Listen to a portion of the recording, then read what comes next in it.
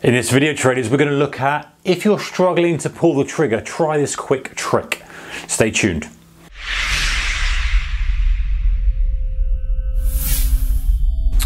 Hey traders, warm welcome to you. So I know a lot of traders struggle to pull the trigger. What exactly does that mean? Well, it means that when we get our setup or strategy coming and it's ticking all the boxes and we're ready to go, we hesitate. We hesitate a little bit too much. It goes a little bit further against us. We hesitate even more and we aren't in the trade. We've missed the trade completely. Either goes in our favor or it goes against us. Either way, generally it goes in our favor because this is when we remember the ones that we have regret from not pulling the trigger from. We kind of feel quite smug, and I'm not going into this too depth, but we feel smug when we don't pull the trigger and it goes against us. We feel like it ends up reinforcing bad behavior, if you like. So the number one thing really before we get into this part is to make sure that you have a strategy. If you don't have a strategy, then you can't be asked to pull the trigger when you think there's a setup. I think that's something that often people overlook genuinely, is that and they say, I've got a fear of pulling the trigger, I don't pull the trigger. Well, have you got a definitive method for when you will pull the trigger? Well, I don't. Well, then you can't expect yourself to pull the trigger, because all you're going to do is going to remember the ones that are close to what you wanted to get and they've ripped off to the upside and you would have made a load of money. You're never going to remember the ones that went to the downside. You're always going to be ambiguity of when you're actually taking the trade. It never works. So make the assumption, or I'll make the assumption in this video, but before you kind of get to this kind of level, make sure you have got a definitive strategy. There's an exact, specific time, specific price point, specific everything where you pull the trigger. That doesn't have to be a specific price as such. It could be a range of price, but at least you've got to know when you have to pull the trigger. All right, so if you're still not pulling the trigger for whatever reason, it's normally, I've done a video on this before in a little bit more of a different angle. It's normally because you don't believe in the system, you aren't prepared to take the risk on the deal.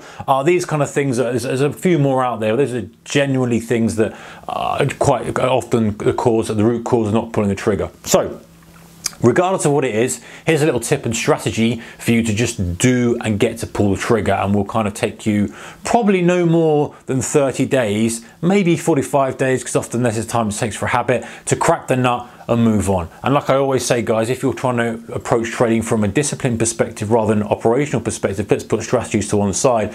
If there's plenty of things that you'd like to sort out, then it's later focusing on one at a time as opposed to trying to do everything. Okay, so let's get down to it. So the point is, let's imagine you've got your setup, and let's imagine you're buying a pullback, market's driven up, pull back, and your strategy is to buy somewhere in there and it pushes off, whatever the trigger point may be in that.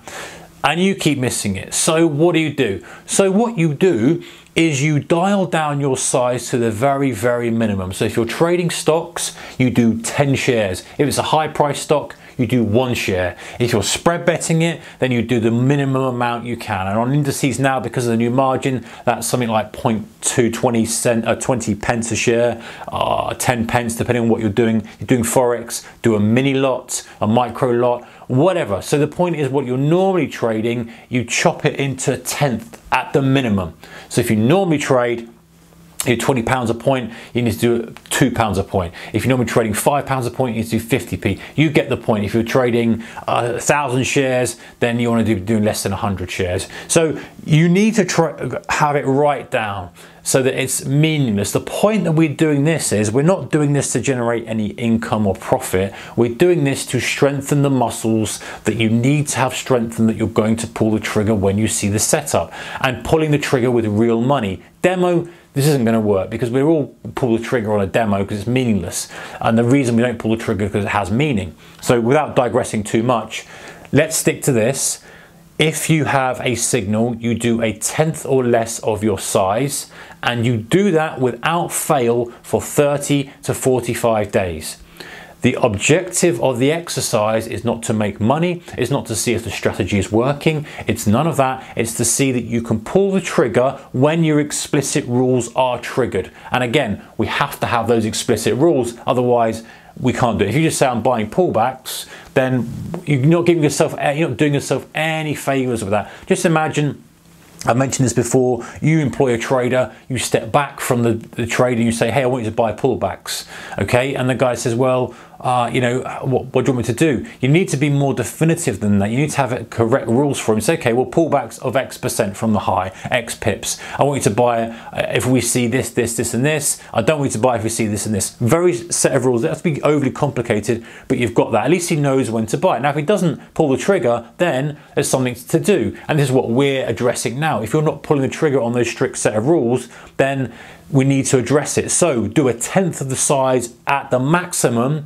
and just pull the trigger on your setups for the next 30 to 45 days. Number one, that's going to make you form a habit that you pull the trigger. Number two, and this is a big one, it's going to address the root cause of you not believing that your strategy is effective, because one of two things will happen. You'll pull the trigger, you'll look at your data and you'll go, okay, well, if I trade that with a normal size, I'd be up X or I'd be down X. So when you trade it, and hopefully if it's a sound strategy, you look at it and go, okay, well, I would have been up X. You will go, right, well, I need to now pull the trigger with my normal risk amount because it's in my best interests. If you don't see those results, you see that you were down, then you need to address the strategy and the system. And you never will be able to pull the trigger at any meaningful size consistently if you don't truly believe the system or strategy, because in your subconscious, you'll feel like you're just throwing money down the drain, which is one of the reasons why we sometimes hold back on pulling the trigger. So a couple of things there: exercising those muscles of pulling the trigger, and number two is having confidence and the ability to trust your strategy. Those are the two benefits from it. 30 days, 45 days, 1/10 of the position size, pull the trigger no matter what. All right, guys, hope that helps. See you next one. Take care. Bye-bye.